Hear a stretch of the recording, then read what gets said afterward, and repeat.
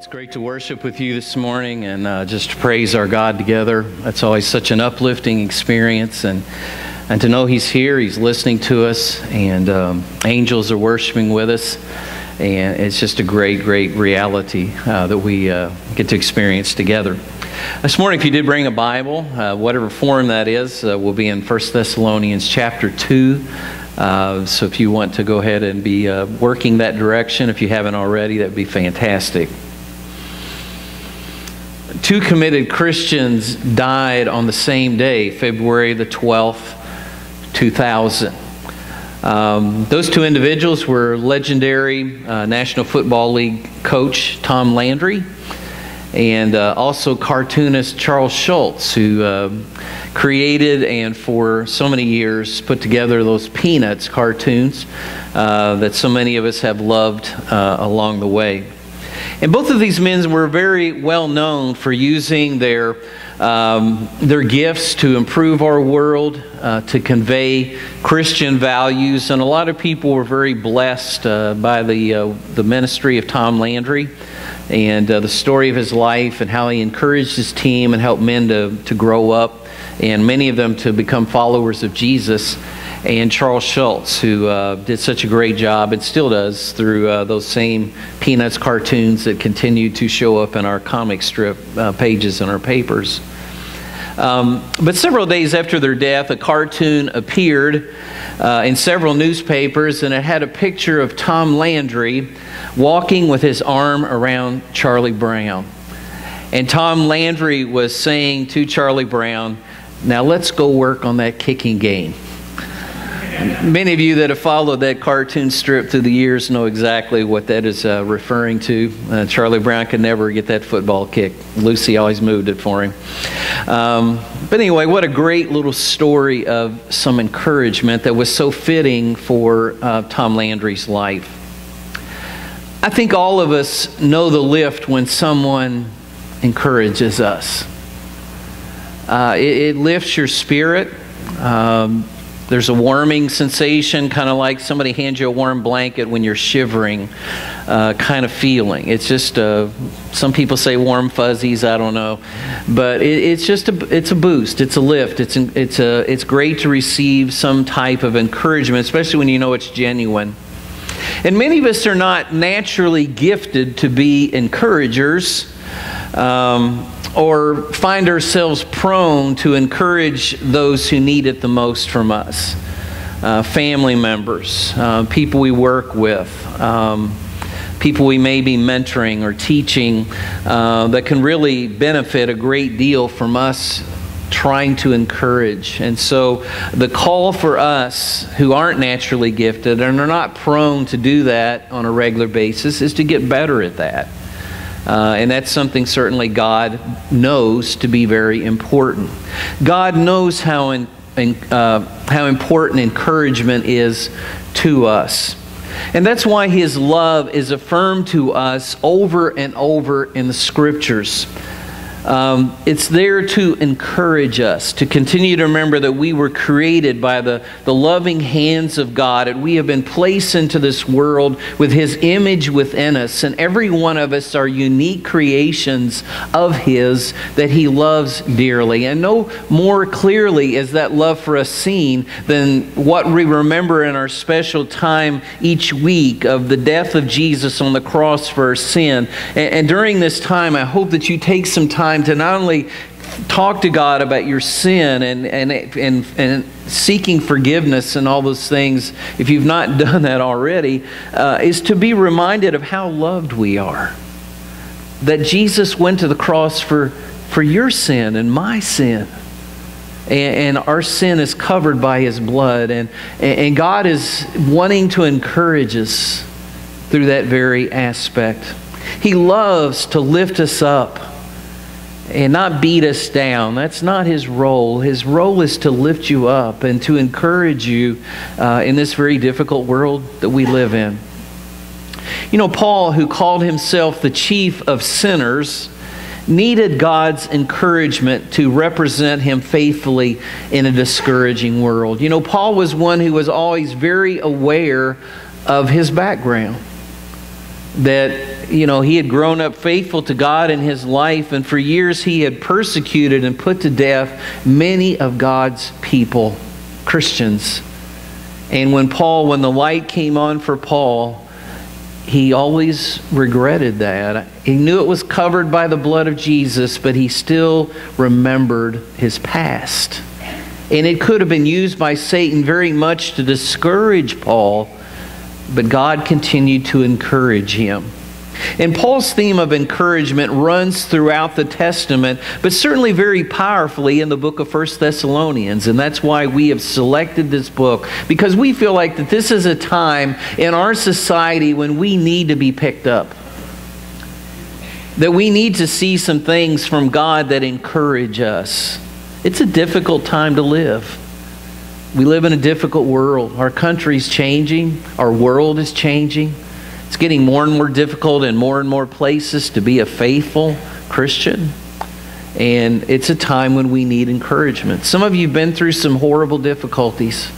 You've been through some very discouraging times.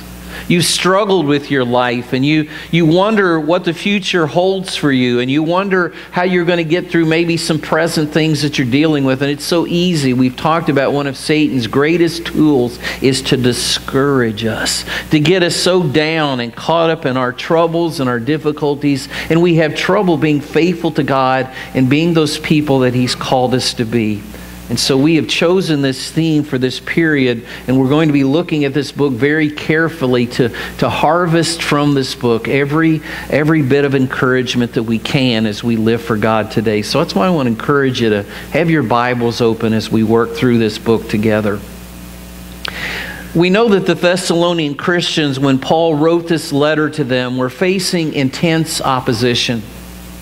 And they were a minority, and they needed encouragement. They were trying to live a faithful Christian life in a culture that did not encourage that at all and pushed back very hard against them, and they needed encouragement. But they also needed to understand that they needed to encourage one another. It wasn't just something that they needed to receive from outside. They needed that, yes, but that wasn't the only part of encouragement in the Bible. The other part is realizing that they needed to encourage each other in the body of Christ that they were a part of. And that's what Paul was talking about. And I alluded to this verse last week in 1 Thessalonians 5:11, where he said, "So encourage each other and build each other up, just as you are already doing." You see, don't stop this. No matter how troubled you get, don't stop encouraging and building up each other. And today I want to look with you at 5 things that Paul modeled that made him an effective encourager. And these same things will help us lift up one another. They're listed on the back of your bulletin this morning. For those of you not aware of that, just want to encourage you to go there. There's blanks you can fill in. The first point as we think of Paul's example was that encouragers feel genuine compassion for one another.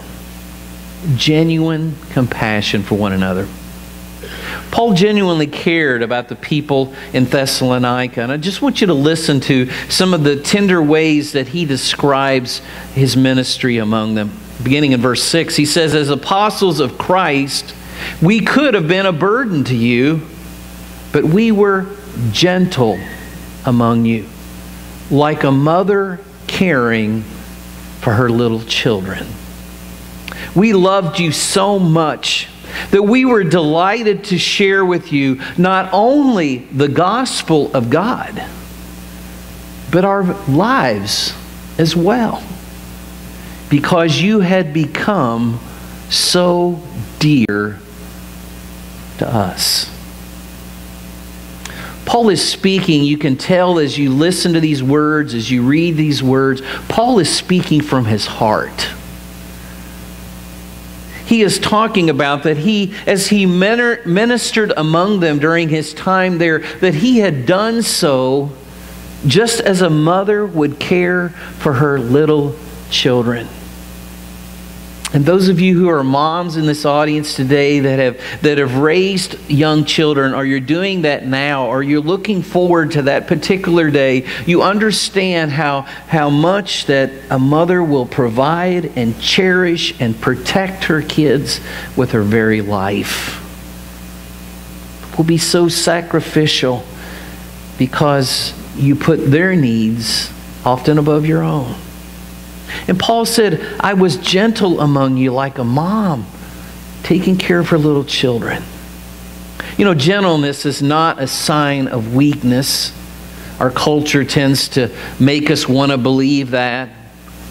But real strength is not seen in violence, but in what one can endure with a gentle spirit.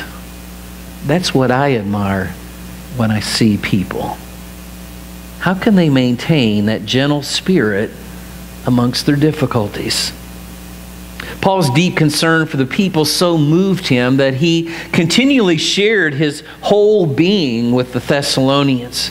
You see, he and his companions who were there ministering and getting that church started in that city didn't just deliver words. He says they gave their very soul to these people. And this was not some heartfelt performance, get up on the stage and look so caring and ooze with concern and compassion for people. Paul said, I meant every word with passion. Can't you just hear it in his words? We loved you so much that we were delighted to share with you not only the gospel of God, but our lives as well. Because you had become so dear to us. These are not words that you're going to say to a casual friend or a co-worker that you don't know that well. These are things that you will say to people that you've got a very close, authentic relationship with, that your hearts are bonded together. You feel the link, and it's so easy to do things for each other. One of the reasons God allows us to go through suffering is that it makes us more compassionate and more understanding so that we can encourage other people.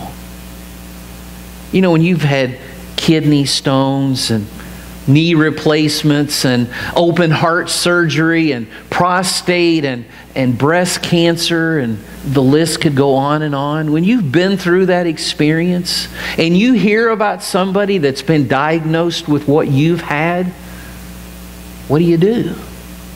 You go seek out that person. You offer to share with them some of the things that maybe you went through. Probably you're not going to share your worst case scenarios if that was your experience, but you want to encourage them. You want to say, yeah, there's going to be some tough times, but if you do this and this and this, it really helped me. And you find just you have a deep well of experience that you can share and help somebody else. Paul could encourage these Thessalonian Christians who were going through such a tough time of intense persecution because he himself has been through so much persecution. From the time he converted to Christ and on that road to Damascus and became a follower of Jesus and then began wanting to preach and teach Christ. His life from that point on, as many of you know, was just one day of persecution after another. There were beatings, there was stonings, there was shipwrecks, there was opposition everywhere he turned. And he could not usually spend a long time in one particular place because the opposition was so intense. And so when Paul began talking to these Thessalonians as one who had experienced so much persecution, I think it helped those people. And no better could they hear from. So instead of resenting a difficult experience, I think it's important for us to allow it to soften our hearts and open us up to greater compassion to people who are going through similar situations.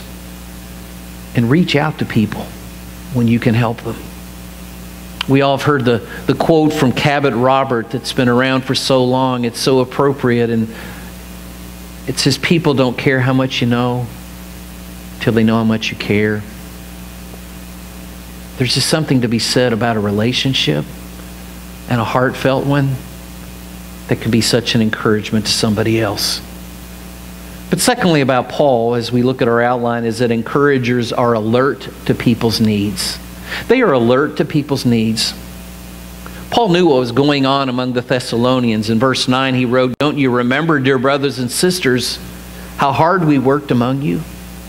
Day and night we toiled to earn a living so that we would not be a burden to any of you as we preached God's good news to you." Paul was well aware as he was ministering among the Thessalonian people that they were struggling financially, and he knew as they formed the church and began meeting together and he was teaching them that they were not really able to pay him a salary, that would have been a tremendous burden for them. And so he moonlighted as a tent maker to provide for himself so that he could preach to them free of charge and support himself. He was aware of their needs. And an encourager is perceptive about the needs and the problems of others. You know, some people just seem to have this gift. The Bible calls it the mercy gift. They have this wonderful ability through the Spirit to feel what somebody else is feeling. They sense things about people that other people don't sense. And they reach out and they link, and you know it's heart to heart. And it's a precious gift to have. We don't all have it, but some of you do. And some of us have similar experiences to what other people have. And it's because of this similar experience that we reach out to them and say, "Hey, you know, I've been through that too. You know, I've helped so many people through death. But when my dad died a year ago in March, a whole other part of understanding grief became a part of my life. And I hope that's helped me become a better minister to people who are grieving." And so similar experiences sometimes help us to relate better to others and encourage them. But for some, it's just a trained discipline. You know, that you become aware through your life that you're kind of very self-centered. And you know that's not really what God wants you to be. And, you know, every conversation, it's all about you. You know, you realize that God wants more from you than that you're there for other people. And so you intentionally begin to discipline yourself to focus on the needs of others. And when you begin talking about them, you make sure that the focus stays on them and not so much on yourself. Maybe you still say things about yourself to bridge and relate, but you let this conversation be about them. You meet their needs. You talk to them about what concerns them. And this becomes a trained discipline for you that is needful because you want to grow to be the Christian, the Christ follower. You want to become like Jesus. But a good deal of perception, as I've learned, as you've learned, is being sensitive to the promptings of the Holy Spirit. You know, I don't interpret every impulse I get as being something from God speaking to me, but I know there are times when the Holy Spirit prompts me about the needs of other people, and I need to listen to that and I need to respond. And haven't you at times had moments when you found yourself thinking about someone and it seemed like their name and their face just kept popping up in your head, and you get curious about it and you decide not to just ignore it and go on, and you maybe call that person and ask, hey, what's going on? Just had you on my mind and my heart today. And they say back to you sometimes, how did you know that I really needed to talk to somebody today? You know, it's kind of a moment when the hair stands up on the back of your neck and you realize that God's Spirit was speaking to you and you responded as He would want you to. There are certainly times when the Holy Spirit prompts us from within. Thirdly, the best encouragers in our outline live wholeheartedly for God. They live wholeheartedly for God. Paul Paul encouraged them to live lives worthy of God, and he gave them a lift by modeling that kind of life before them. Verse 10, he wrote, "You are witnesses, and so is God, of how holy, righteous, and blameless we were among you who believed." You are witnesses, Paul said, but so is God, of the kind of people that we lived, the kind of people we were as we ministered among you. Paul's saying this is common knowledge. And we're not pumping our own, pumping ourselves up or trying to put ourselves out there as, hey, we're so good. He's just simply saying that this is the kind of life we modeled before you. It's part of our teaching. And we do this for God and because of God. It's discouraging to a Christian when another Christian gives in to the allure of sin, or begins living at a standard far below where they once were. One of those people that you really respected, admired in the faith, and all of a sudden they're not attending church, or all of a sudden they've accepted some substandard lifestyle, and they know better, and they know better. And it's kind of discouraging when that happens. But when we see a Christian making consistent, righteous choices, not just for a week or a month, but over time, it really encourages us, because sometimes we feel weak. And maybe God is using those people to help encourage us to be more faithful, to be stronger, to be more disciplined, to be more available to God. At times we're tempted to think that we live in such a corrupt, rotten world that it's impossible to live a holy, righteous, and blameless life like Paul. We kind of look at him as like some kind of a super person or something. And, if you really dig into the Gospels, Paul was just a person. Yeah, he had God's help through the Spirit. And he was very devoted and passionate about God. But it's nothing you and I can't be. But when we see others being faithful, it should lift us to be the very same way. Let that inspire you.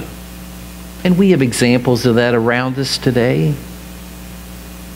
Maybe you notice someone that's, doing something that you think might be difficult for them as a Christian, and you're inspired by that. You find yourself saying, she can come to church services every Sunday without her husband. I can be more faithful in church services. If he can overcome an addiction, I can too. If they can come and worship the Sunday after losing a child, I can be more faithful. After everything they've been through and they've kept such a positive attitude, I can do better than I'm doing. You people can inspire us in the Lord. Years ago, I heard Mark Scott at Ozark Christian College telling about a guy who was a believer, and shortly after he was involved in an explosion in the workplace, and he suffered greatly. Both of his arms were severed by the blast, and he was blinded by this as well. But he did survive, as difficult and awful as that was. And after many surgeries and many months of counseling, he was able to go home and begin living his life in a very, very different kind of way. But what disturbed him as a young believer was the fact that he could no longer read the Bible. Was upset that he didn't have arms to hold the Bible, and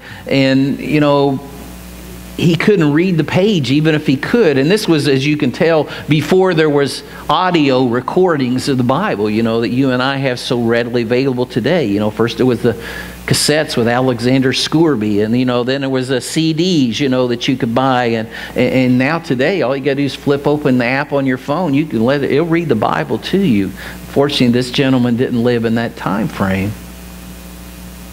But he cried out to God that he wanted to read God's Word. And he knew he needed to grow as a Christian. And so along the way, he heard about a lady in London, England, who also had lost her arms. And she was blind as well. And she had taught herself Braille by pressing her lips to the Braille print on the page. And she began reading the Bible that way. And so he thought, I can do that. And so he ordered a Braille Bible, and he set it down, and he began moving his lips over the Braille type. And you know what? He discovered that he didn't have enough sensation in his lips to even feel the bumps.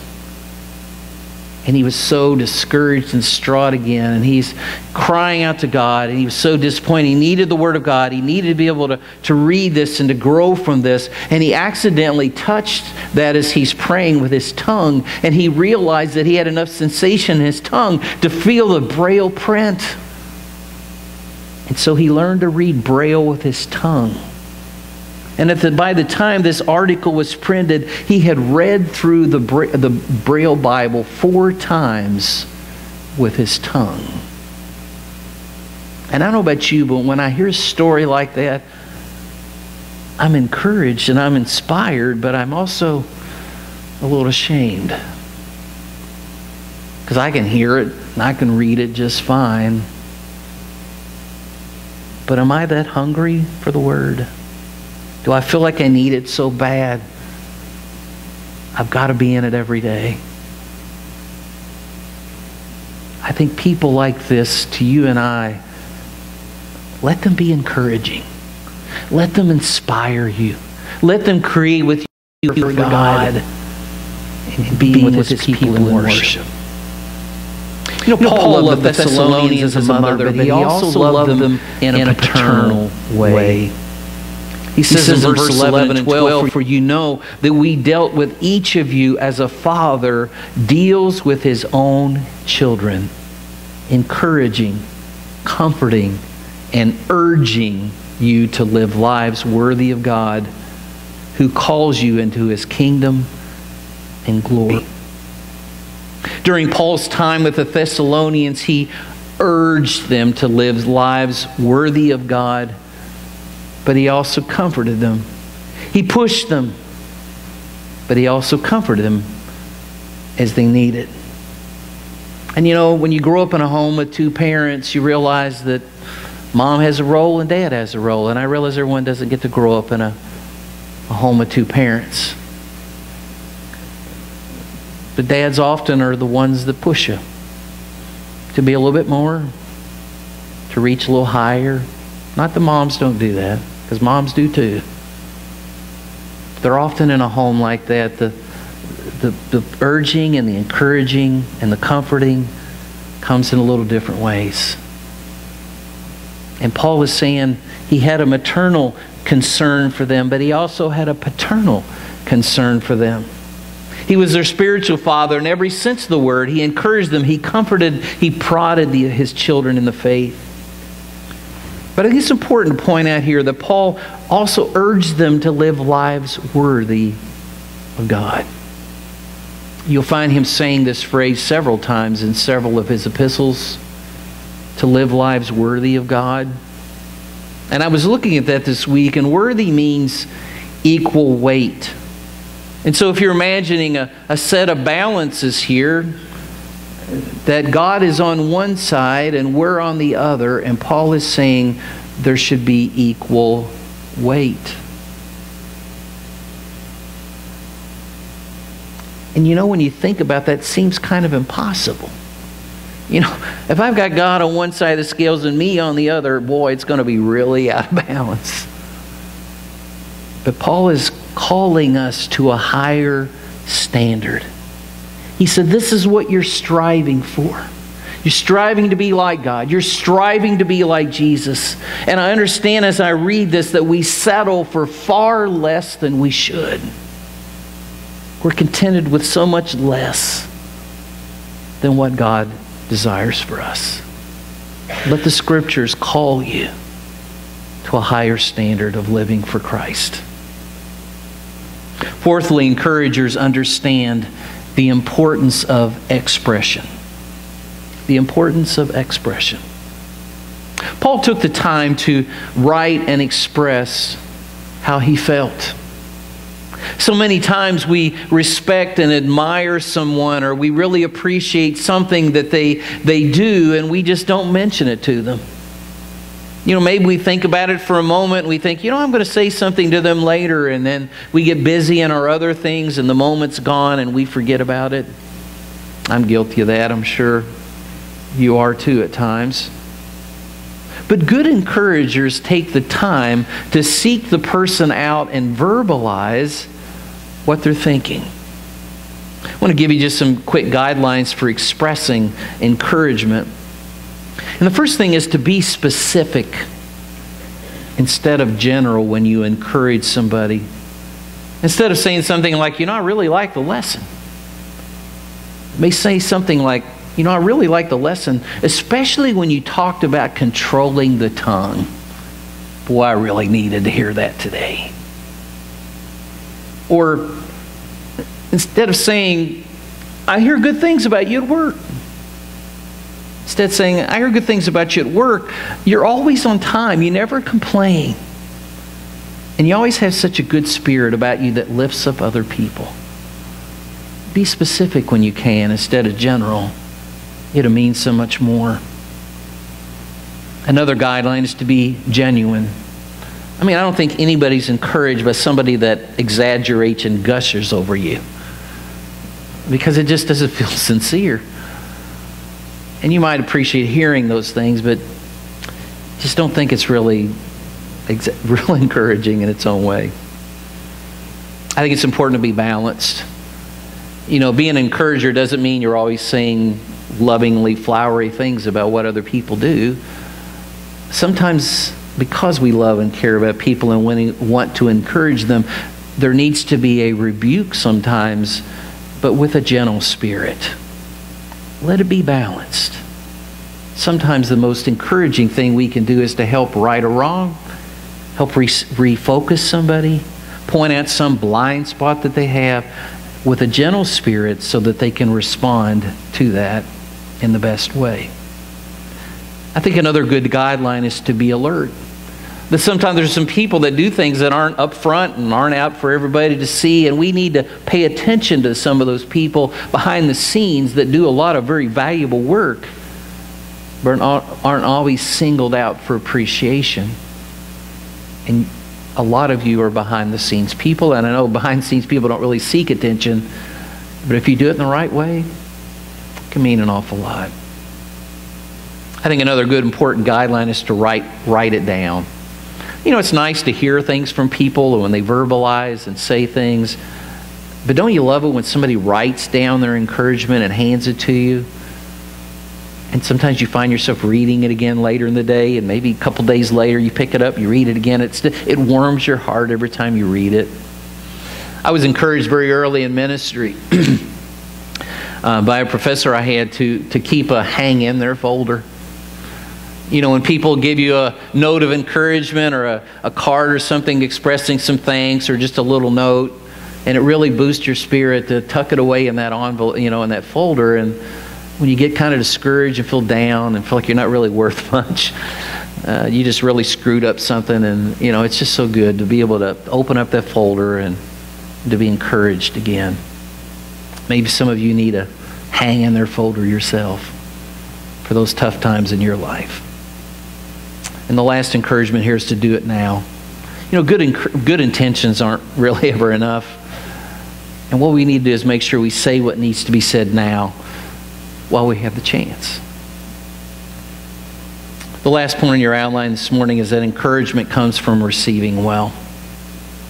Not only did Paul encourage the Thessalonians well, but they received it well. Verse 13, he wrote, "And we also thank God continually because when you received the word of God, which you heard from us, you accepted it not as the word of men, but as it actually is the word of God, which is at work in you who believe." Two people can sit in the same worship service, and one of those people leave the service feeling flat and like there was really nothing inspiring in that service at all. But another person leaves and they're all very inspired, encouraged, feel like the Lord spoke to them, they enjoyed worship, and have a very, very different take on the same service that they both sat in. So what makes the difference? Well, sometimes it depends on how well they receive. If you place an empty bowl under a water faucet and you turn on the water, a lot of that water is just going to shoot out probably all over the front of your shirt or dress or top. There's nothing in that. It's empty. It can't hold what has been placed there. But if you have something of substance in the bottom of that bowl before you put it under that faucet, maybe a good porous sponge or a thick cloth, when you turn on that water, a lot of it's absorbed because there's something of substance there to soak it up. And people who have something of substance in their life, a living relationship with God, a hunger, an interest in God, and they hear the Word, they soak it up because they hear it knowing it's God's Word. It's living, it's holy, it's there to speak to your heart. And it brings a very, very different reception to what is being shared. I like the Hebrews chapter 4 verse 2 passage that says, "For we also have had the gospel preached to us just as they did, but the message they heard was of no value to them because those who heard it did not combine it with faith." Their receiving encouraged Paul. And receiving is boosting to the giver. It's so important that we encourage one another. Years and years ago, John Bell served as the president of Special Olympics, and he told of a 100-yard dash where 8 handicapped youngsters started off with arms and legs flying everywhere. But 15 yards into the race, one of them fell down and injured himself on the cinders. The other 7 stopped, turned around, came back, picked him up, brushed him off, and together they walked arm in arm to the finish line. You know, the Christian race is really tough. Tougher than any of us can really handle on our own. And some Christians along the way are falling down. And this is no time to leave them behind. It's time for us to reach down, pick them up, brush them off. And hopefully, they will walk to the finish line with us. I realize sometimes Christians that have fallen don't really want our help. But it shouldn't stop us from offering, reaching out to them, helping, encouraging, and hoping that they'll walk with us to the finish line. Let's pray. Father, I thank you for the encouragement of this letter to the Thessalonians. I know Paul meant it so specifically to the people of that time and what they were going through, but it's a general message from you that also applies and fits into our situations as your people today. And Father, I know that's why you've had these words recorded and passed down so that we would have them today, because we too need encouragement. We certainly need your encouragement. But Father, we need the encouragement of others. But we also have the task, as we've learned and will continue to learn, to encourage one another. It's not just about us receiving encouragement, but are we working harder and getting better at encouraging each other? We need each other so much. We need a strong family. We need encouragement of the church family. We need to come in here together and be boosted by our worship together. And as we serve you within the walls of this place, and as we venture out into our community and neighborhoods, as we seek to share Jesus intentionally, as we grow to become more like Him, that there's people that we need to encourage and help and bring into the light so that they can see the truth as well. But may we always do so, Father, in your Spirit, in the way you want your word proclaimed and lived and shared. May we be those kind of people. we pray in the name of Jesus. Amen. I like so much the words of Hebrews 10, 24 and 25 that says, let us think of ways to motivate one another to acts of love and good works. And let us not neglect our meeting together as some people do, but encourage one another, especially now that the day of His return is drawing near. May we don't stop and think enough of how encouraging it is when we gather together to worship. When we look around and see other people praising God with us. When their hearts are extended to the Heavenly Father. When we see heads bowed in prayer. And when we worship together around the Lord's table. And we place our gifts into the plate. And when we listen to the Word and we got our Bibles open. You don't stop and think of how encouraging that is to people around you. And how important it is that you're faithful. That you come each week. And that you worship God. And you will be encouraged, but you will also be an encouragement to other people. Don't stop being faithful. Be an encouragement through this very, very great opportunity.